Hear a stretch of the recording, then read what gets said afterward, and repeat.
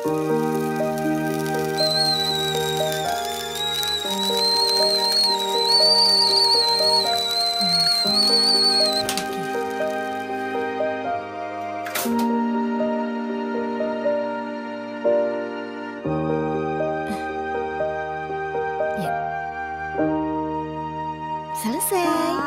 Ini? Jangan lupa doa dulu. Oh iya, lupa doa. Bismillahirrahmanirrahim. Ada di sini kok. Di sini kali. Gak ada. Di sini pasti. Kok gak ada? Di sini pasti ada.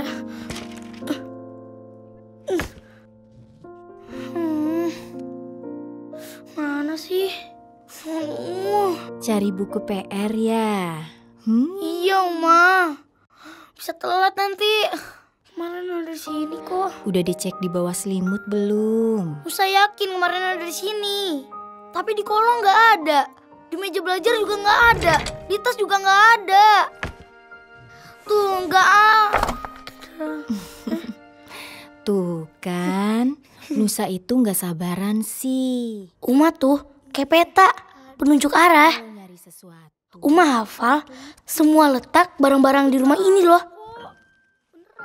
Tapi kalau udah nasehatin kita, ngomongnya panjang banget. Kalau kata Rara, Uma itu cerewet. Nussa berangkat dulu ya, Uma. Rara juga, Uma. Assalamualaikum. Assalamualaikum. Waalaikumsalam. Udah, Uma. Uma itu sigap banget. Uma gak akan ngebiarin kita pergi tanpa perlengkapan sekolah yang lengkap. Apalagi ketinggalan bekal makanan. Wah, udah pasti disusulin sama Uma. Beres. Tinggal di dalam. Kalau kita udah berangkat sekolah, Uma bilang itu saat me time-nya Uma. Me time apaan sih? Katanya sih, waktu yang paling Uma tunggu-tunggu. Waktu yang spesial buat Uma. Gitu ya? Sekarang tinggal masak buat makan siang nanti. Pokoknya Uma itu hebat. Buat Nussa dan Rara, Uma itu kayak superhero. Astagfirullah. Aduh, kenapa ini ya? Punya kekuatan super.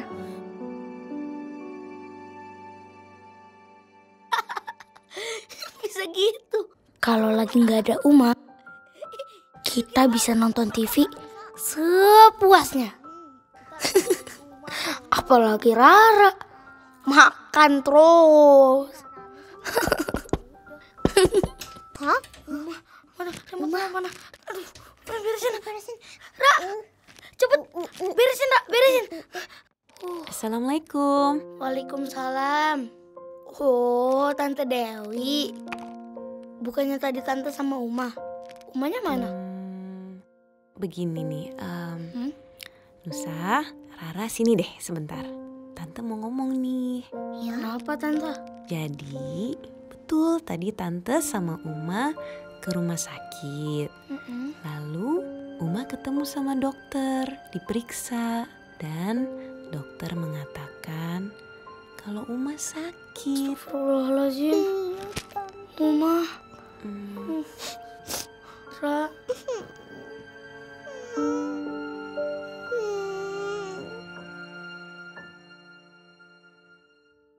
Uma itu kayak alarm. Iya. Astagfirullah. Orang pertama yang selalu berdering untuk ngebangunin kita biar nggak telat.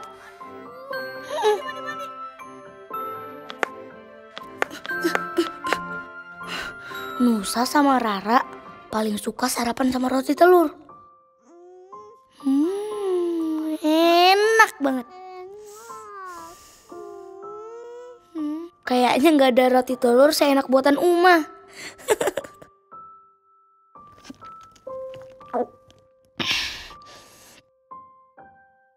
Gak ada PR yang sulit kalau Uma yang bantuin belajarnya. Rasanya Nussa sama Rara kayak punya guru pribadi.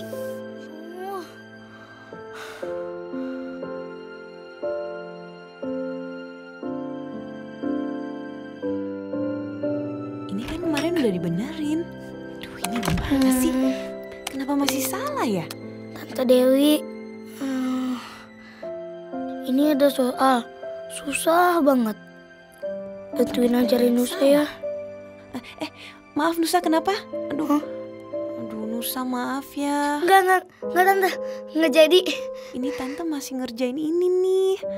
Maaf banget. Iya nggak apa-apa Tante. Tuh kan, ini nih yang salah.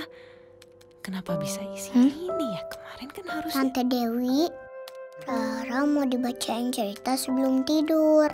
Boleh ya? Rara sayang, Tante minta maaf ya. Hah?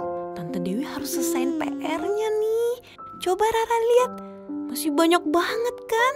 Tapi kan Rara nggak bisa tidur kalau nggak dibacain. Biasanya kan Uma yang bacain Rara. Iya sayang, Tante tahu kok. Gini deh, gimana kalau besok nih Tante Dewi janji bakal bacain dongeng buat Rara. Perempuan paling sabar menurut Nussa ya Uma. Apalagi kalau udah ngadepin rengekannya Rara. Masya Allah, Uma sabar banget.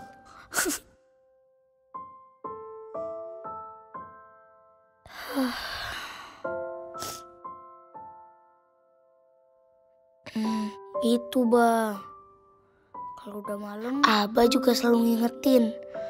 Nussa harus bisa jagain Uma dan Rara kalau Abah lagi jauh di sana.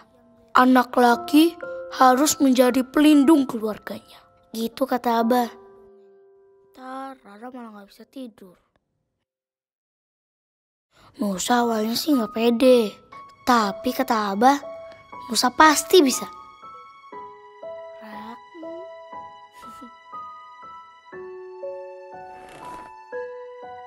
Nah, ini ceritanya. Pada suatu hari, orang yang tidak terkenal di bumi, tapi terkenal di langit. Wah.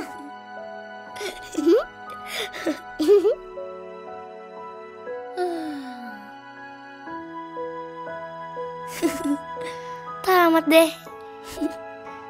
Gimana? Ya, udah tidur. Alhamdulillah. Akhirnya Nussa berhasil bacain dongeng untuk Rara sebelum tidur.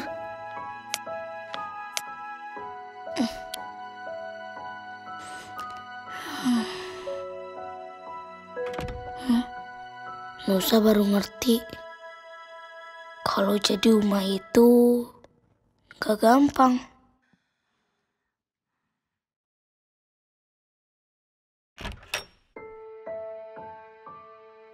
Kebayang, Uma pasti capek banget.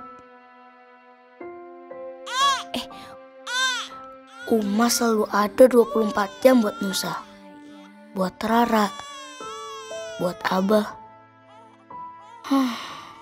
Sedikit pun Uma gak pernah ngeluh. Sayang. Assalamualaikum warahmatullahi wabarakatuh. Nussa gak akan pernah bisa balas kebaikan dan kasih sayang Uma. Nussa cuma punya doa untuk Uma, Abah, Rara, supaya kita semua dikumpulkan lagi di surganya Allah.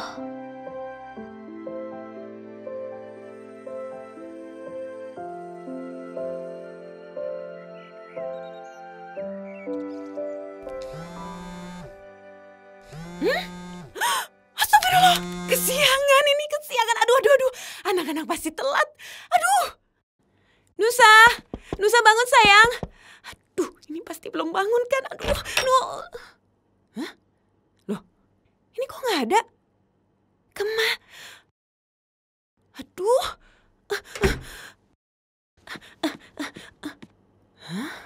Pagi Tante Dewi. Tante Dewi, sini Tante. Ya sarapan dulu. Kan Nussa dia buatin roti telur. Uma pernah bilang kan, kalau Nussa itu harus mandiri. Jadi gak boleh bergantung sama orang lain. Nah, sekarang Nusa udah bisa bikin roti telur. Nggak pakai gosong lagi. Ya, walaupun nggak seenak buatan Uma sih. Makanya Uma cepet sembuh dong, biar bisa bikin roti telur yang enak lagi. Tapi sekarang Nusa juga bangunnya lebih pagi. Udah gitu, Nusa juga rapiin tempat tidur sendiri, Uma. Pokoknya Uma nggak usah khawatir deh. Masya Allah, pinter ya anak Uma. Iya, Uma. Makasih ya sayang, udah jadi anak hebat buat Uma, Abah, dan Rara. Uma seneng banget dengarnya. Anak Uma udah mandiri. Rara juga mandiri. Ini aku taruh di sini ya kalau ada yang mau minum ya. Pakai baju sendiri. Gaya tuh, Uma. Iya. Terus Pinter. sarapan sendiri. Tidur sendiri. Rara juga pinter. Oh ya Uma, Apa? roti Kenapa? telur buatannya Tante Dewi gosong. Hah? Iya, Uma. Gosong. Bener. Masa sih? Wah. Ini pasti ngomongin aku ya? Iya kan? Pasti kamu lagi ceritain tentang roti terenak di dunia meskipun gosong itu. Iya, gosong. Ada Tante Dewi. Gosong kayak panci Uma. Sini. Tante Dewi Kalau bikin gitu. terus Tante Dewi.